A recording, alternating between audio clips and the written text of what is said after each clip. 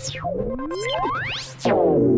then, good morning, good evening, good afternoon, everybody. My name is Paul. You possibly know me from the Daily Teasers. I'll try and put a link into the info under this box. But what you don't know, possibly don't know, is the fact that A, I like movies, and I like to talk about them. B, I like TV shows. And if I see one I like, I tend to try and write and talk about that too. If you didn't know it, I'm a fan, and have been since childhood, of Doctor Who, the British TV science fiction show. In case you've never seen it, the basic idea is that the central character, the Doctor, is a time-travelling alien that can regenerate themselves if ever they're seriously injured, and travels around space and time in a craft called the TARDIS. Occasionally, they'll have companions with them as well. In fact, for a lot of the show's history, they've had companions with them as well. The companion's role is sort of to ask the Doctor, what the hell is going on? They're sort of us in that situation. I've just seen Spyfall Part 1 tonight, the first episode of Series 12 of Doctor Who, the revamped version of Doctor Who. And I have to admit, I bloody enjoyed it. It's really rather smashing. Let me try and give you a summary. Episode 1, Spyfall Part 1, sees Ryan, Tosin Cole, sees Yasmin, Mandip Gill, and sees Graham, Bradley Walsh, finishing various bits and bobs off and telling their friends about what's been happening for them. Well, lying to their friends about what's been happening for them, but it's another story.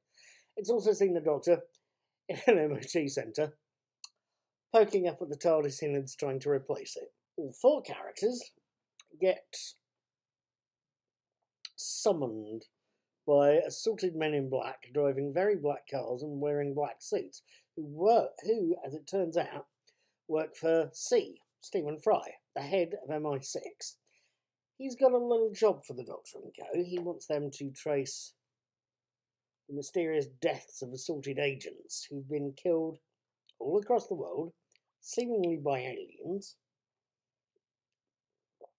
and seemingly by aliens who are connected to a certain Daniel Barton, played by Lenny Henry. And in order to do that, in order to try and chase down the mysterious Mr. Barton, they have to get in touch with a former MI6 agent called O, played by Sacha Dhawan, who long-term fans of the show would remember him from An Adventure in Time and Space. That I mention on the blog, just in case you want to look that up. They get in touch with O. They find out the aliens are a little tougher than they thought. And once they deal with an initial alien invasion, the team decides to go after Daniel Barton. And the big ending of the show is rather big. Right at the moment, I am looking forward to the next episode, which is on Sunday night, which would be, well, I don't know the date offhand, but it's this coming Sunday. Today's the 1st of January. Frankly, I am looking forward to this. I really am. I don't think I've been this excited about a Doctor Who episode for quite some time.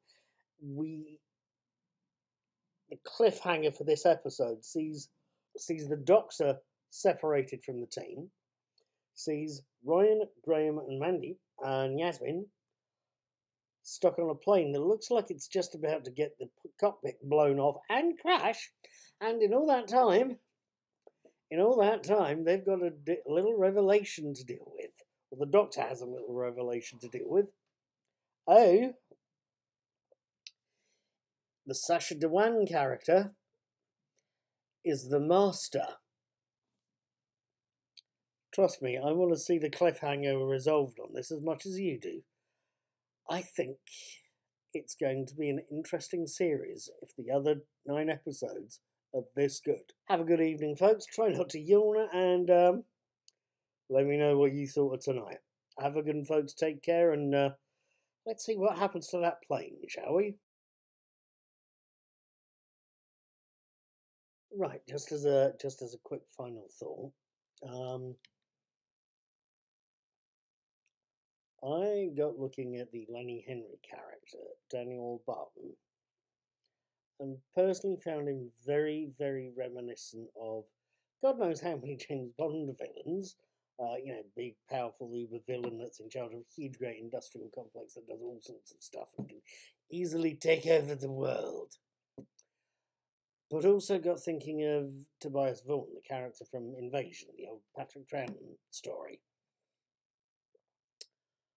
I'm wondering if the mysterious aliens in this two-parter are going to be Cybermen, basically. But I will also quite happily admit to being wrong. There's that "we took this form to mock you" line, that one of the aliens uses. I don't know. We'll have to see Sunday. Have a good evening. Have a good night.